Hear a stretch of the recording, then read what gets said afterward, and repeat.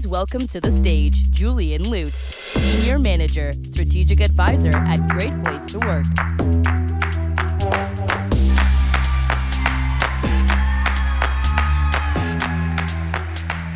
What's up? What's up? What's up? How y'all doing? How are y'all doing? That's what I like to hear. All right, so let me officially welcome you to the 2022 Great Place to Work for All Summit in beautiful Orlando, Florida. If you're having a good time, make some noise.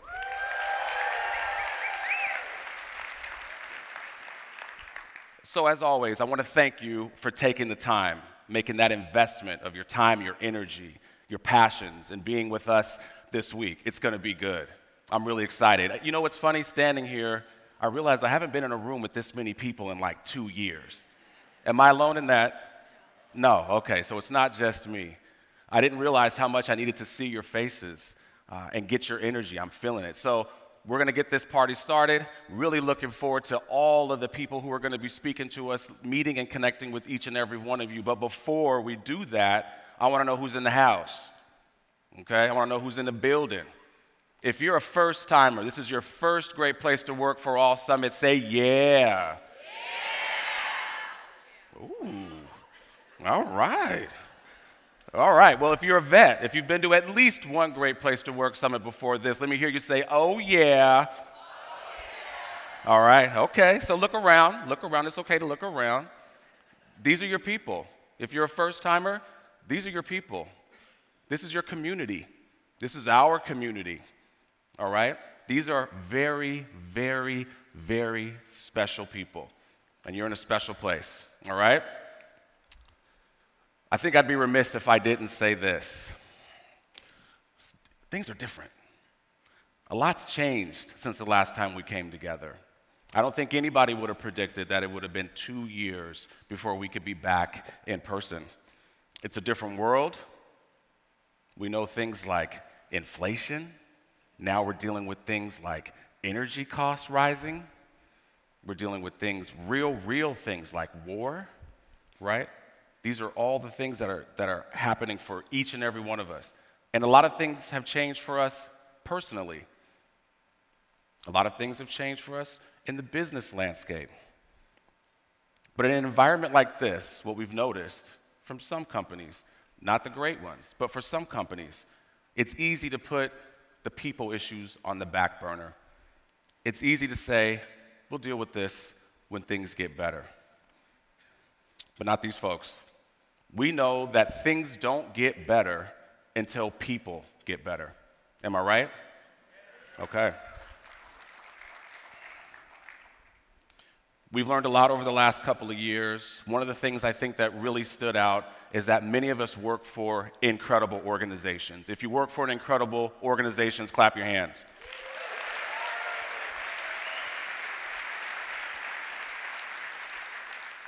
I think we've also learned that many of us work for committed, capable, courageous, bold leaders. If you have a committed, capable, bold leader, make some noise.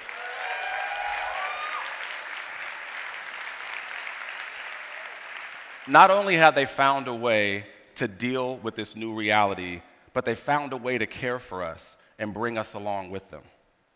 They're still caring for us. They're still bringing us along with them. And I know that you're doing the same thing for your people. And I think you all can say with confidence that for all matters now more than it's ever mattered before. So over the next 2 days from this main stage, this big main stage, and the focus sessions, you're going to hear from leaders. They're going to tell you their personal stories of transformation. They're going to tell you the stories of transformation within their own organization. These are not just great places to work, but these are great places to do business with. These are the people, well, let me say this. If I'm honest, I'm going back to fall of 2020. The look of fear in many CEOs' eyes when they realized we were not going to be back in the office in 60 days. You remember those days? People thought we were going to be back in the office in April. People thought we were going to be back in the office in May. And then probably around fall of 2020, they started talking about what's the future of work? Oh, the future of work is remote. Remember that? Then they realized some people, depending on where you work, they started to try to bring you back. Then they said, well, the future of work is hybrid. And then it turned into the future of work is, you could just insert your own adjective, your own noun, whatever. The future of work is all over. But we know one thing. The future of work is for all. You can't take that. You can't snapshot that. You can't forget that. The future of work is for all. So I'm going to ask you to do one thing while you're here. One thing. I think in years past I may have asked you to do 5 things. One year I think I asked you to do 7 things, and I put them up on the board. This year I'm just asking you to do one thing. Be all in. Over the next 2 days, I'm asking personally, be all in. What does that mean? That means if you have an idea, share it. That idea can be the thing that unlocks a challenge that one of our community members is dealing with right now. The other thing I'm asking you to do, share your personal story of transformation. Your personal story of transformation might unlock the courage in someone else to share their story of transformation. And share your challenges. When you share your challenges, it helps others understand that they're not alone. You're not by yourself. These people that you're with right now, myself and you, we're change agents. That's our job. We wouldn't be here if we weren't change agents. All right? So are you with me? Can we do that one thing? Be all in? I've heard it said before that this is the event that many folks come to every year to get recharged. A good friend of ours said, this is worthy work, but this is weary work at times.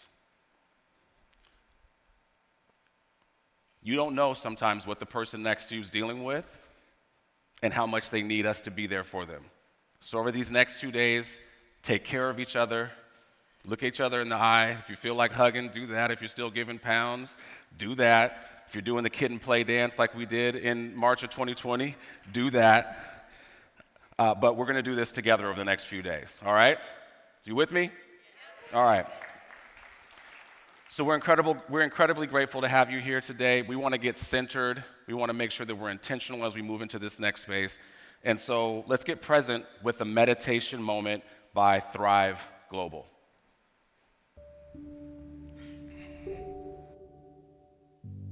Breathe in and breathe out. We all have interactions throughout the day that don't feel great. So right now, let's take a moment to reflect on the good ones. Think about a time when you helped someone out in a meaningful way. You pointed them in the right direction, gave them advice, or just listened. Allow yourself to sink into that memory. Take a slow breath in as that moment of connection and gratitude fills you. And as you breathe out, let the warmth of that memory flood through you. It feels great to help others.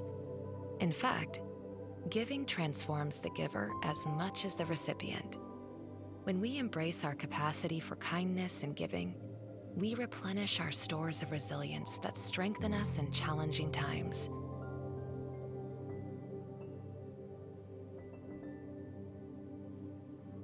Breathe in and breathe out. Allow yourself to be inspired and uplifted by those positive interactions as you continue throughout your day.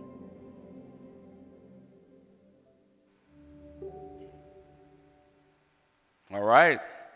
You ready?